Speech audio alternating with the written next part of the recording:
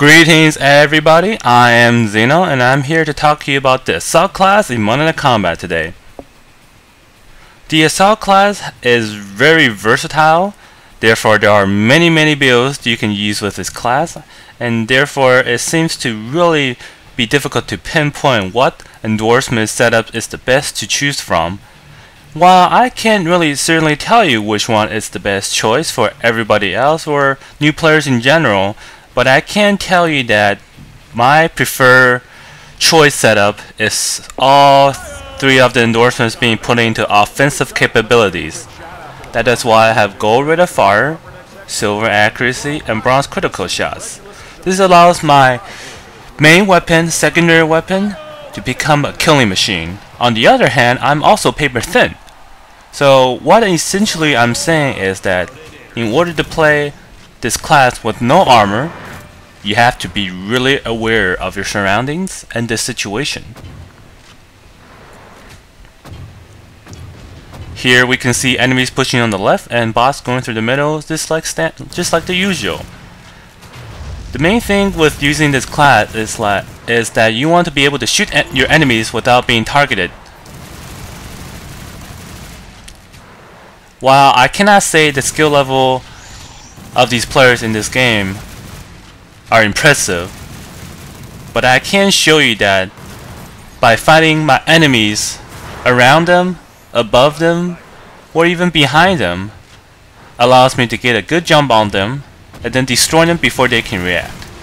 Of course, once they engage me front to front battle, as the assault's maneuverabilities, it is definitely without a doubt a good choice just to jump, charge back, and just approach the situation from another angle, and only after your charge is fully recovered, because if without it you have a difficult time getting from point A to point B and fight safely. Playing a lot of games to me is like playing a chess game. What you essentially want to do is be able to see the entire view of the battle, figure out their moves, what they can do, what they cannot do, a few possibilities that the battle can result in. So perhaps like outcome A, outcome B, outcome C. Choose one of the outcomes that, based on your experience, that is most likely to happen, and then play it through. That's essentially how I play my games. Whenever I play the game, I need to know exactly where the bots are on the left side, on the right side, where the enemies are, how much juice they have, and even kill streaks. Might be strange, but on the right top, I sometimes count how many times that player actually killed people in a row, and I also use the back button sometimes to check. Another important thing to add that the speed boost is really important to get, because the assault is really good at getting away with his jump charges, but with speed boost the assault is even faster, and it never hurts to be fast.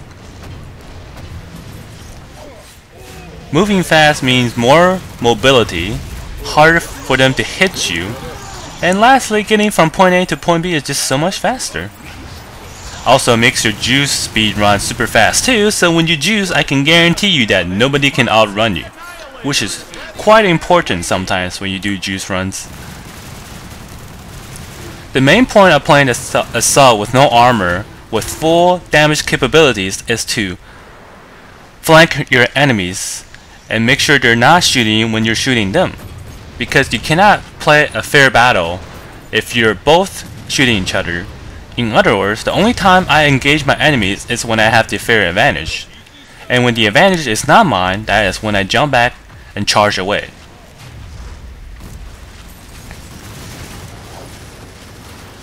Sometimes the assault rifle will not be able to do enough damage, and that is why you need to use the bomb with your assault rifle at the same time to make sure that you can do enough damage at that split second.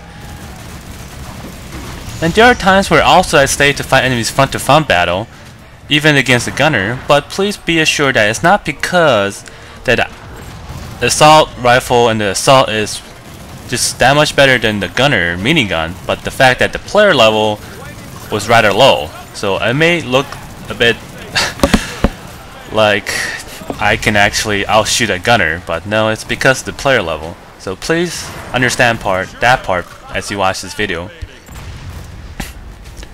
So if you play as a flanking assault with no armor and etc., it can be said that as long as you're efficient with flanking your enemies, skill recovery is not something you need to consider, because you are working for your kills one step at a time.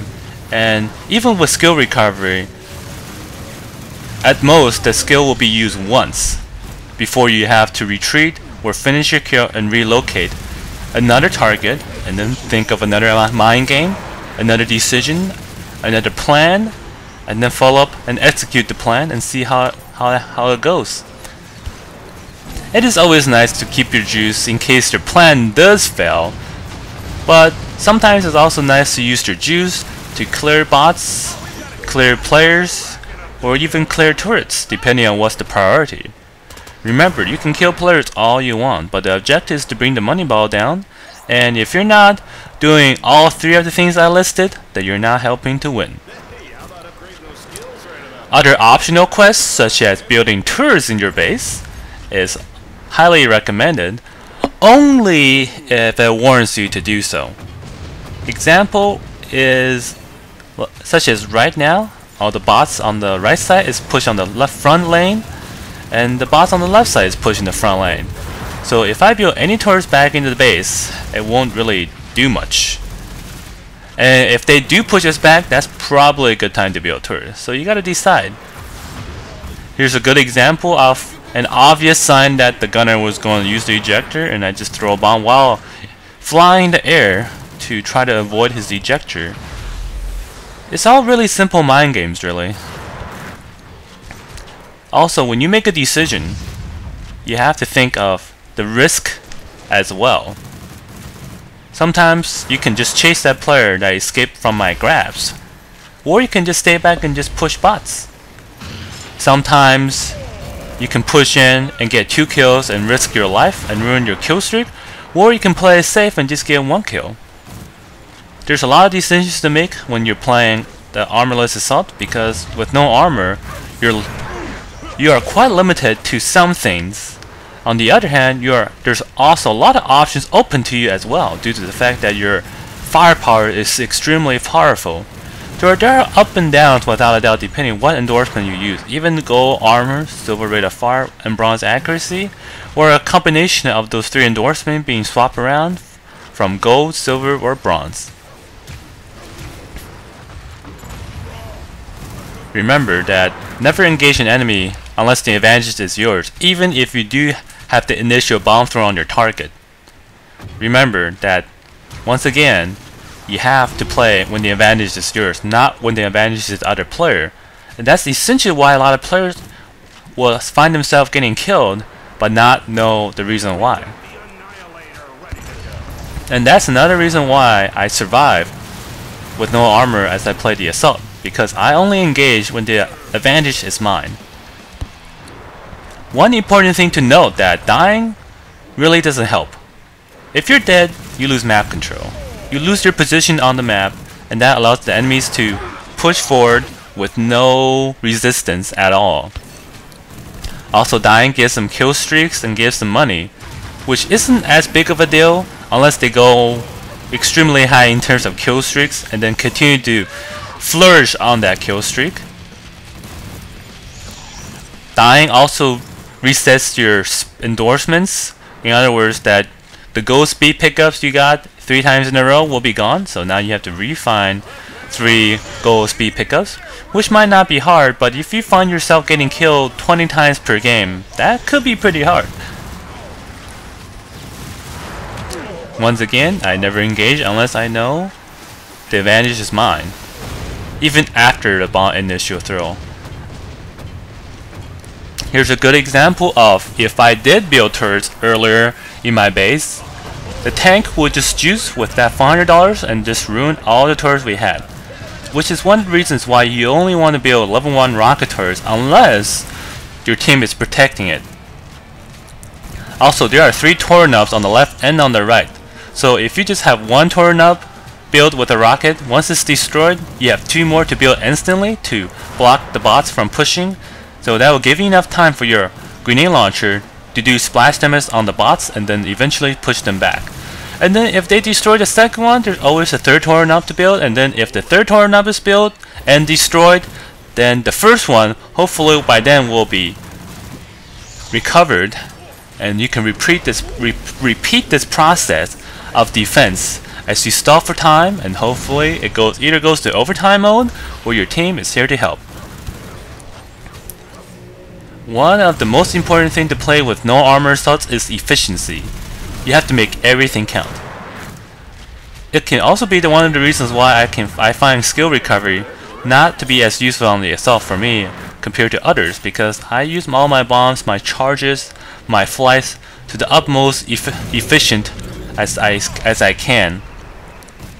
There are definitely always room for improvements, so I will never ever stop improving, because the minute I stop improving is the minute other people catches up to my skill level, and that's the minute I will become a bad player.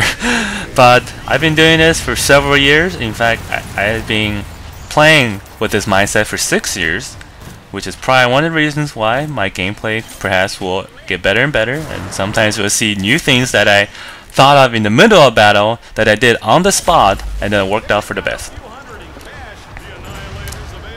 Other times it could just be luck, but I'll let you be the judge of that. In a situation like this, you have, like I said, it's like a chess game. You have to decide what's important, what's the next move, how to checkmate your enemies, and then do what's most efficient within your abilities. There are a lot of things I do that are difficult for other new players or even other advanced players to do. So don't always compare yourself to me. Try to do what's best for you and what's within your capabilities that you can do to help your team. In a desperate situation to play defense, I build a torn up on every single one of them, hoping that the money ball will recover its shield. And if you noticed earlier on the right side when the jackbot was coming, that's when the bot breached, and that's because of my carelessness. So I apologize for being careless. You can't be Superman all the time, my friends. But thankfully, there's no competitive players or foreign players on other team dedicated to winning. If they really wanted to win, they just throw their body weights on the money ball, and the money ball will surely go down, especially from assassins. So remember, always to engage enemies from above, around, behind, anywhere but the front. And then that charge usually is used for evasive purposes, although on occasions you will use it for killing purposes. I got level 3 charge because level 3 charge allows me to use it more often. And then, for the best reason, there's an assassin on my butt all the time, so I rather use level 3 charge. Try to show that assassin what it feels like to get lunge grapple, a taste of their own medicine, if you will. I will say that level 2 charge and level 3 charge are both excellent skills. A lot of people prefer level 2 charge, and so do I in more competitive scenes, but you have to realize that if you're playing heavy classes like gunners and tanks, level 2 charge is not a good option. In fact, the reason is not because level 2 charge is not good, but the fact that you don't want to get close to them is what it is. So level 3 charge is used for mobility purposes. Once again, on occasions where I see people I need to grapple, I try to do it, but sometimes it just does not turn out for the best, and I get pretty scared trying to be a hero against juice people. But like I say, based on my experience, I know what's gonna come, what's gonna happen. So, which is one of the reasons why I say I play this game like a chess game, because essentially it's just trying to how to lock your enemies down and go and finish the kill. The another mindset is how to avoid the enemies at the appropriate times, so you could come back and checkmate them. Let's think about it this way. there's a queen on your king, so your king has to move back. And now they have a rook at another spot, and then they put another rook at another spot, and then you're checkmate and you're dead. That's essentially what it is. So basically, a lot of my times when I play this game, I see myself as a queen in chess, like the assault, extremely mobile, and then I'm deadly as well. Other classes are, perhaps bishops, pawns, etc. And then I play trying to dodge all of those players and their mind games and their capabilities and whatnot. It might be a bit difficult to explain, and that will be under the pro versus pro matchup category, which I don't find myself to have enough time to talk about in this video. So perhaps in the future I'll do a video just on the assault with example pro, the assault versus the assault versus support, etc. Although assault versus support might be really minimal. Here is a good example of why I want to grab that money, because I'm just greedy like that. But I realize the danger and the danger and the reward is just not worth it. So I just stay back and just play it safe. Simple as that. This is almost overtime, so when it's almost overtime, it's a good time just to upgrade tourists, because it's all or nothing, my friends. Once again, I would just like to touch on the level 3 charge. It is really good. Level 3 charge is actually really good. You just have to know to use it. So if you use level 3 charge like you use level 2 charge, trust me, you're gonna get killed. I use it just fine. And one more thing I want to talk about: no matter how much kills I get, if I don't win the game, then nothing matters. Although I still get fan mails and people cheering on for me for just simply destroying people like a champ. But like I say, once again, the money ball is the goal. You can kill a million Chinese people, and you still wouldn't be able to stop communism from taking over the country. And essentially, I guess in a way, I failed my country because my country is still communism, although the economy plans and such is more capitalism. But that's another story. But anyway, I mean, all I want to really show you is that with no armor assault, you want to be able to flank enemies. You want to think your attacks through. Basically, what I'm trying to tell you is think before you act, if you did not learn anything from this video or what I was trying to tell you here. Okay, think before you act. Don't be stupid. Don't play stupid. Play to win. Think of the whole picture. Okay, so just think of these things I said and just try it out. If it doesn't work, just do whatever you usually do. But remember, have fun and just go out and just have fun. Alright, peace out, guys.